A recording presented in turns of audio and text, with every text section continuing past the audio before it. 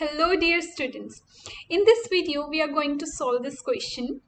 What is the sum of the coefficients when the following equation is balanced using the smallest whole numbers? So firstly we have to balance the chemical equation with the smallest whole number. After that we will sum the coefficients. So equation is C6H12O6.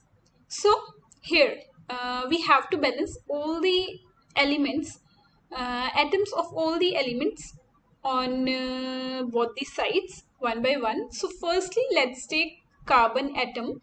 So here are 6 carbon atoms, and on the right side carbon atom is present in this molecule as well as in the carbon dioxide molecule, means in 2 molecules on the right side. So we have to calculate carbon atom for the right side of these 2 molecules.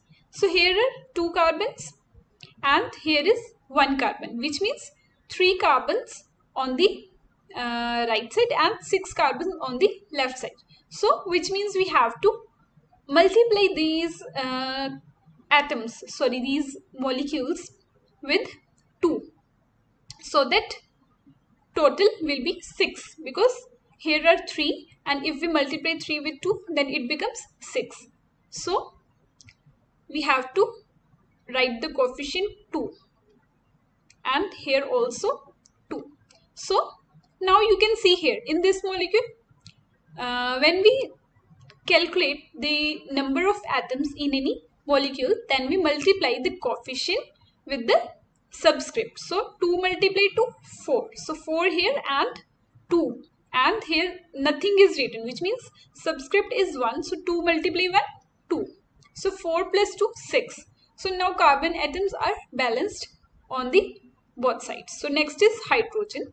Here 12 atoms and here 2 multiply 5 means 10.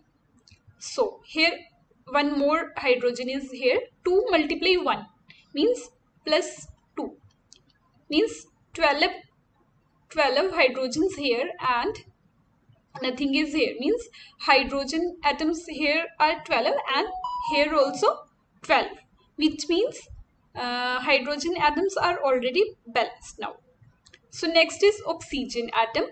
6 atoms are here and here again oxygen atom is present here also and in this molecule also. So which means 2 oxygen atoms are here and 2 multiply 2, 4 oxygen atoms here, which means 2 plus 4, 6. So oxygen atoms are already balanced, which means now this is the balanced equation.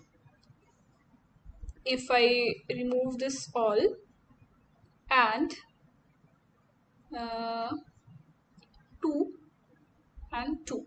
Now this is the balanced equation and these coefficients are already whole numbers. So we don't need to make the coefficients whole numbers because they are already whole numbers. So now we will calculate the sum of these coefficients. So here nothing is written, which means 1. Coefficient is 1. So we have to when we calculate the coefficients, the sum of the coefficients, we will calculate this also. So this is a common mistake, and when we skip this then the answer will be wrong. So now 1 plus 2 plus 2 is equal to 5.